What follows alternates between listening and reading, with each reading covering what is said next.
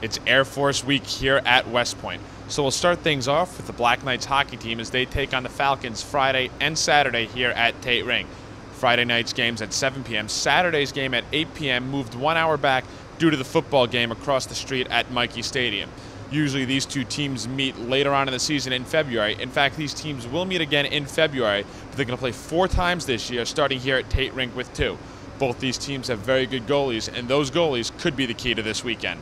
You know what? I think last year in here, 3 goals given up on the weekend. So I think both goalies will have a lot to say in what happens here this weekend.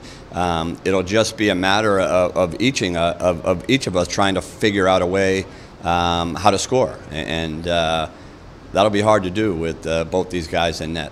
We'll continue with the Air Force trend as both the men's and women's rugby team take on the Falcons Friday night down at Anderson Rugby Complex. It's going to be the women first at 5 p.m. and then the men starting at 7 p.m. The women's team's coming off a bye weekend after they played Navy 2 weekends ago as they're looking to continue the momentum against service academies. I think any time that you can actually just get players playing is going to be good for us. Each game is going to present its different, significant different sort of challenges and stuff like that. This will have a different sense. It'll almost be like a playoff game. It's Friday night here down at Anderson. We've got a lot of people coming through, so I think playing in front of a big crowd is something that they need to get used to. The men's game, starting about 2 hours after the women's game down at Anderson, is going to feature 2 nationally ranked teams. 2 years ago here at Anderson Rugby Complex, the Black Knights won a late contest over Air Force. Last year out in Colorado Springs, the Falcons were able to defeat the Black Knights. Army's coming off a big win against Wheeling Jesuit, another ranked team in the top 20 in the nation, as the Black Knights look to go to 8-1 on the fall season in their biggest game of the fall season. Yeah, Air Force is the most important game of our fall campaign. It's our #1 goal to win this game, and really critical that we do that. I think composure will be the primary factor, maybe even more so than execution. We expect a close contest, and we're going to need to keep our wits at the end of the day. Sticking with the Service Academy theme, we're going to go down to Annapolis, where it's Army and Navy in sprint football as they battle for the start. The Black Knights won the thrilling game last year here at West Point, 24-23 on the blocked extra point. Army's going to look to retain the Stars. They know that defense is going to be the key. Navy's got the #1 offense in the league. The Black Knights got the #1 defense, so something's got to give down in Annapolis. It's always a great matchup whenever these two teams play. They're typically at the top of the league in a lot of categories, offensively, defensively.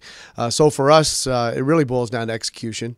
It's going to be a very physical game. Both teams are going to be playing with high intensity level, obviously. So it's a matter of execution. It's, again, knowing what the game plan is and going out and executing that game plan to the best of your ability and, making the fewest mistakes. So, that's what we're focusing on, these last few practices. And, my hope is that we'll execute come Friday night.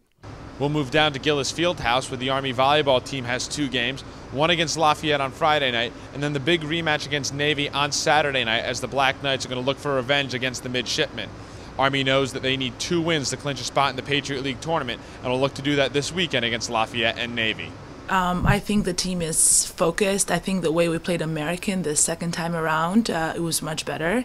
So I see our team continue to fight, and they know that Navy's going to come here fighting, and I know that the team is ready to compete much better this time around. They're ready, they're disciplined, they're focused, and you'll see a great game this weekend. The men's soccer team rounds out action at home at West Point this weekend as they take on Bucknell on senior night. Army's already clinched a spot in the Patriot League tournament, which will begin Tuesday for them. The only question for the Black Knights, is it going to be a home matchup or is it going to be an away matchup? 1 point, a tie against Bucknell, or 3 points, a win against Bucknell on Saturday night would guarantee them a home quarterfinal matchup in the Patriot League tournament. The biggest, the most important piece is making sure that we approach this game as if, it is a playoff game. In a lot of respects, it is in terms of what we are playing for. We have a chance to finish as high as 3rd place, which would be our highest finish in 4 years. Secure home field advantage and all the benefits that come with that, travel, home facilities, all those kind of things. So this is a massive game for us. Also senior night, and this is the probably winningest senior group we've had in almost 2 decades.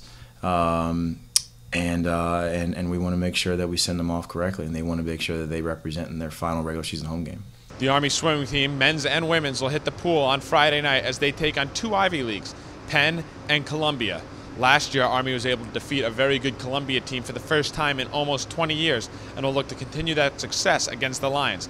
Penn's a team that Army has never seen before and will use this as their tune-up with Navy just a few weeks away. Our expectation is just that we're going to keep doing what we're doing. We're going to work hard. We're going to fight through it. We're going to just make sure that we're at our best in every way. I really like this team, both the men's side and the women's side. I think they've been willing to do things that some of the recent teams haven't really gotten into, like our practices on Friday nights and lifting weights going into Saturday afternoons, and some of the commitment and effort and consistency that we need to be successful.